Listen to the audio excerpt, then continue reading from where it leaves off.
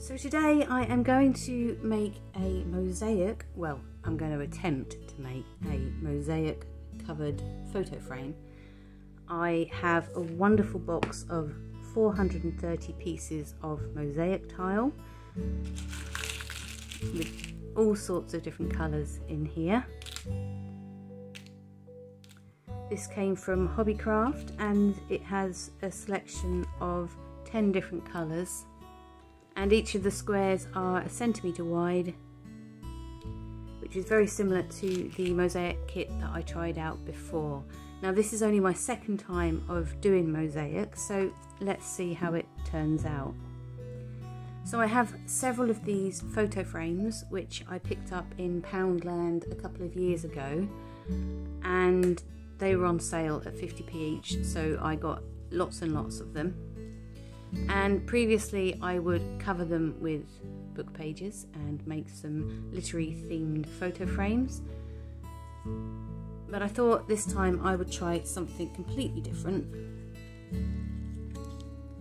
Yes, I did just say they were on sale in Poundland. They should have been £2 a piece,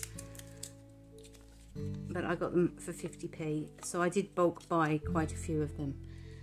So to start with, what I want to do is make sure that all the glass is out of the way. So what I'm going to do initially is just sand this down with an abrasive, quite a coarse sandpaper, and I think I'm going to do 2 just to see how we go in case I mess up on one. So I'll need to do the sanding outside because I don't want lots of dust inside. So I'm just going to take these out and give them just a quick rub down and come back. Right, I've given these a sand down and it's taken all the glitter off and the surface is quite rough now, so I'm hopeful that we can use these. These frames are simply MDF, so that's very similar to the pot stand that I made before.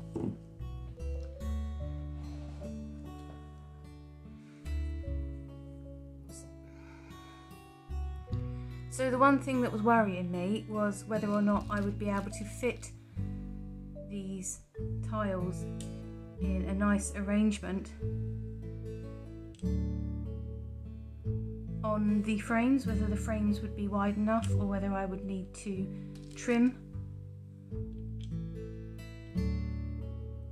any of the tiles. I'm not quite at the stage where I'm ready to do any tile cutting just yet, but yeah, so I think I can get 4 across each way there.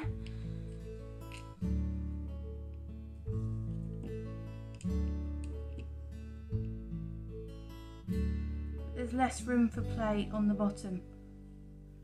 These tiles are maybe 1 millimetre or so slightly larger than the kit that I got.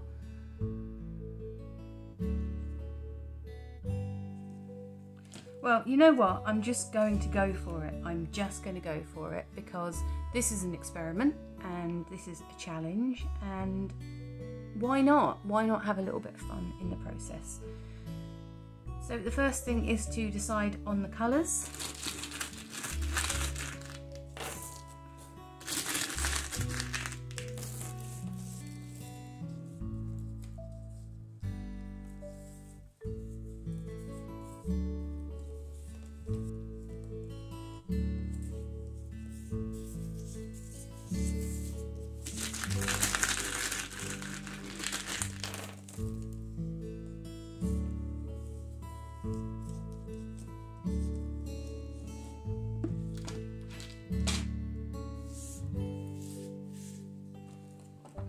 Right, so there should be 430 pieces in this box, and yes, for testing purposes I am going to see, you know, what quantity of each colour we've got. Is there the same amount of each colour?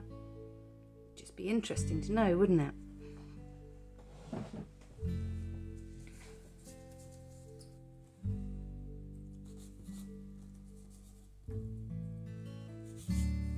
Right, so that's all the tiles we've got in the box. They look a bit like Tetris tiles, don't they? There's a couple of quite chipped ones in this colour, so we need to add them up really, don't we? So by my calculations, and I could be wrong, there should be 430 pieces in this box. By my calculations, I've got 497 pieces in this box, so I've got a few extra, but there are a couple of chipped ones as well. The colours are not evenly distributed. I've got far less of the purple than I have of the yellow, which is unfortunate because yellow is my least favourite colour of this selection. So I need to think about kind of colour combinations and how many I'll need to make the frame. See, I like the green. I think I'll do a yellow and green version first. Yeah, I'm going to do a yellow and green version first because I'm going to use up my least favourite colours first.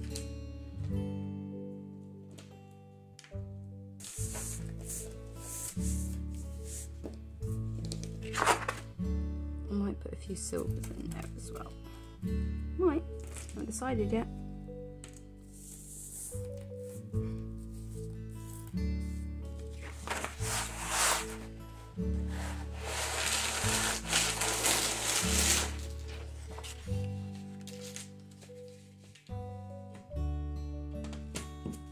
So when I made the pot holder, we transferred a grid onto the frame. I'm not going to do that this time, mostly because these tiles are slightly bigger and I can't be bothered, to be quite honest with you, to work out the calculations on 1.2mm spaces. So we're just going to go for it and see how it goes.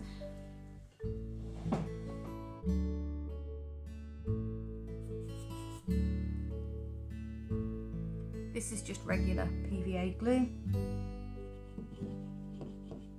Oh, we've had a bit of a disaster already. Oh my goodness.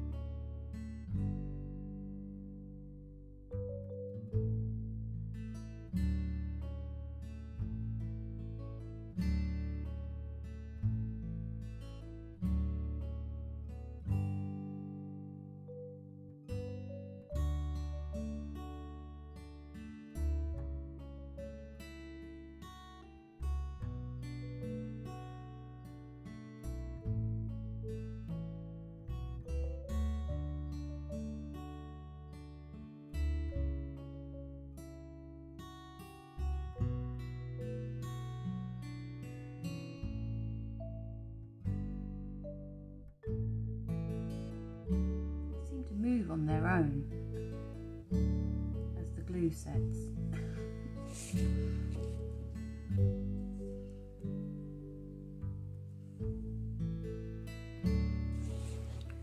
I'm starting to worry that I don't have enough of these colours to complete this frame, and I might have to switch some out to add some new colours in. What do you think?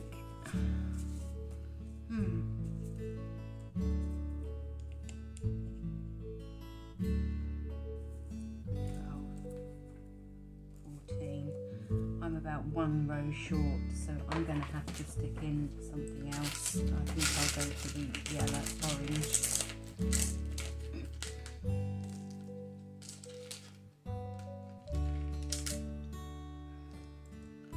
So let's see if we can do this without too much ado.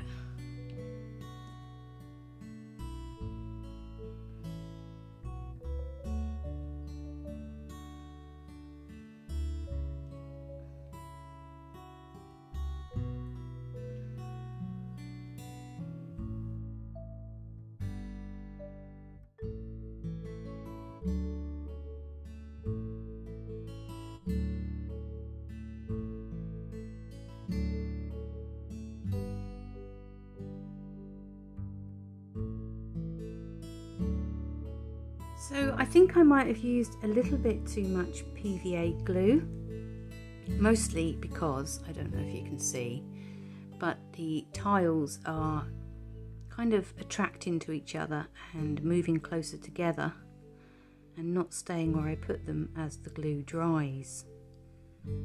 This one's tilted right over. I mean, I could still reposition them, but some of them are kind of joined together, so then I'm trying to separate them so that when I put the grout on, the grout will go in between. So that might be a beginner mistake with mosaic. So I think for the next frame I will try to use less of the PVA glue. I also used quite a few more tiles than I thought I would, but at least now I'll know how many tiles I'll need for the next frame that I do, and hopefully the next frame will be slightly more improved. I am just hesitant to leave this until I know that all of the squares are where I want them to be.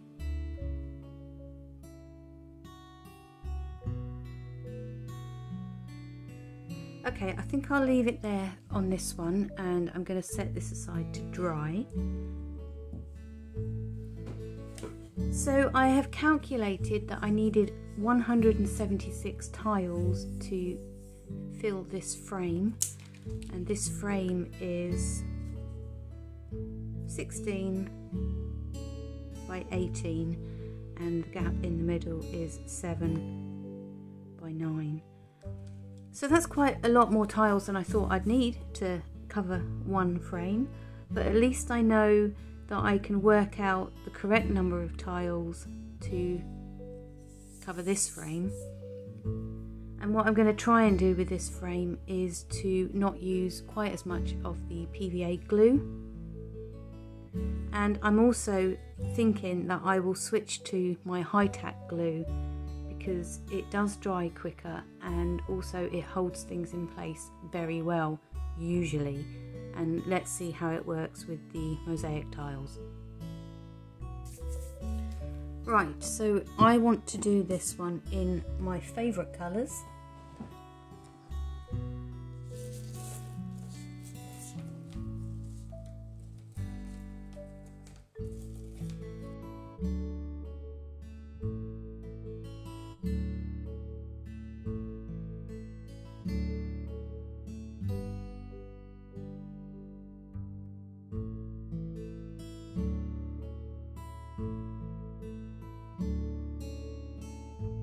I've got some decisions to make because I need 176 to cover this frame, and I've currently got about 100 of the reds and just under 100 of the blues. I think the oranges can go in. 2, 10, 2, 4, 6, 8, 10. Right, I think that's going to have to be my palette because I'm running out of pieces, so let's see how we get on.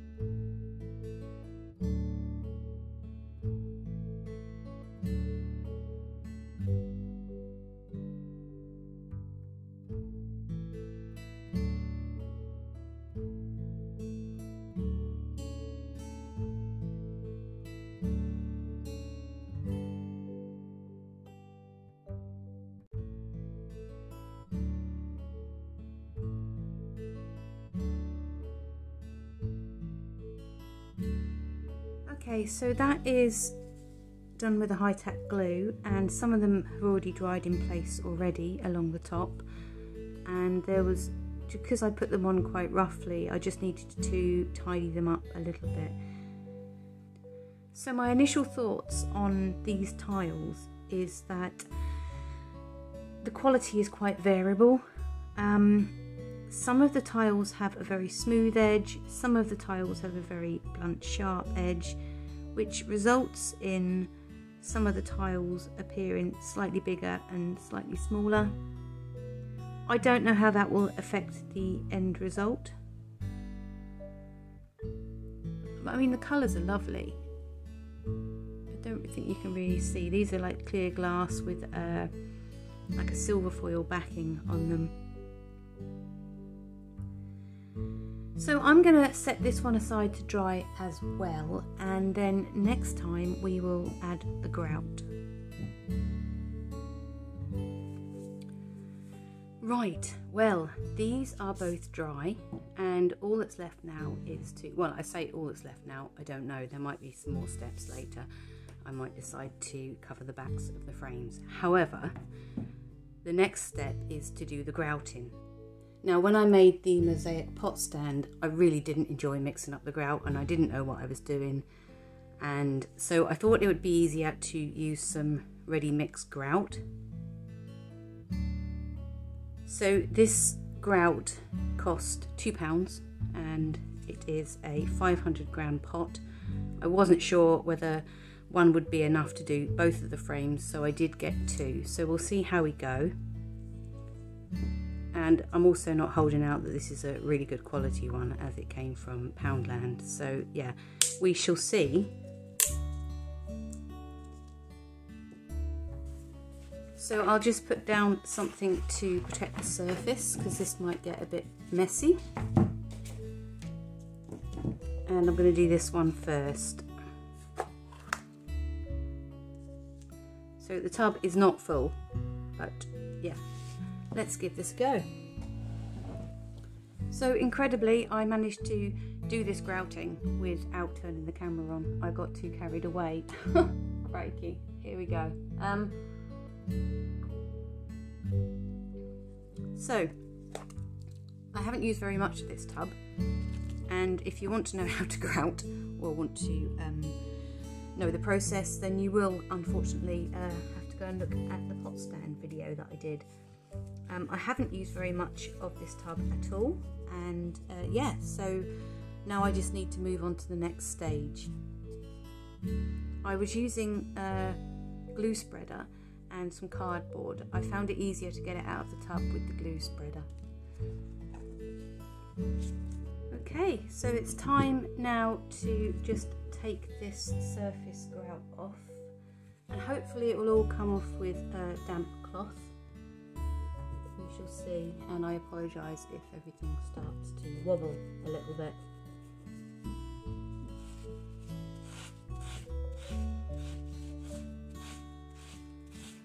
I think actually a damp sponge would be better. I think I've left some of this grout on a bit too thick. That's better.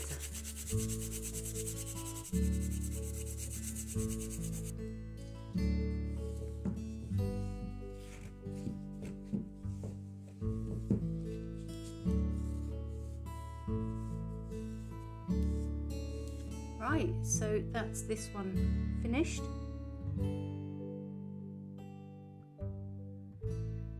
It's a bit grotty around the edges and on the back, which is unfortunate, but I will take these off. I'll clean this up, and I think I'm going to use some deco patch papers along the back just to neaten it up. But I'm quite pleased with that one. So I'll just finish up this one, and then we'll move on to sorting out the backs.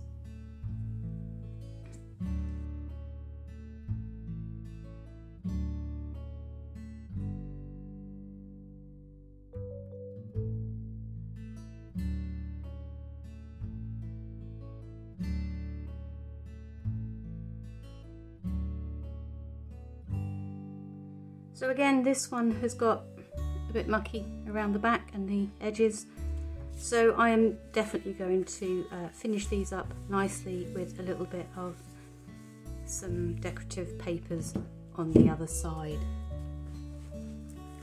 But this crackle one might be quite nice.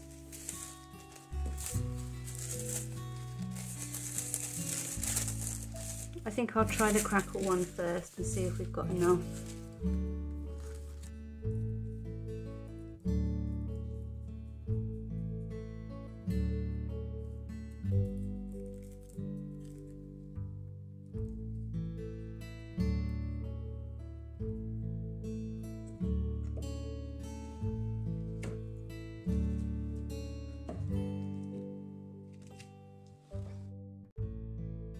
Super, so I'm going to just let this Mod Podge dry, and then hopefully that will be these photo frames finished. Fingers crossed. Well, we are finished. I have put the backs back in now. The papers are now completely dry. And yeah, I'm very pleased with these. I think they've come up really well. Some of the tiles are not quite straight, but I think that just adds to the charm. So I think these Hobbycraft Mosaic Tiles are not quite as good quality as the ones that were in the Peakdale products set. Mostly because the professional ones had ridges along the back, which I think probably gives a better hold onto the surface. However, you know, they're not badly priced. It was about £12 for 430 pieces, and those 430 pieces covered 2 frames. And there's a few spare, which is not enough for another project, but you know, they can go in the box for another time and another project. I really enjoyed doing these, and I do plan on doing some more. I will be upping my game on the next ones that I make, because I'm going to be using some tile nippers, and I'm going to try and create a more decorative pattern than just the squares. And that won't be for several months, because I've got lots of other projects planned and there are just not enough hours in the day, especially when I'm only managing to do 1 hour a day. So yeah, so I am very pleased with these. I think that they're very pretty and they're functional, and I'm glad I covered the backs because it just gives a neater finish. So if you've made it this far in the video, thank you very much for watching. Don't forget to give me a thumbs up to let me know that you dropped by, and I hope to see you again in a future crafty or arty update. Thanks for watching.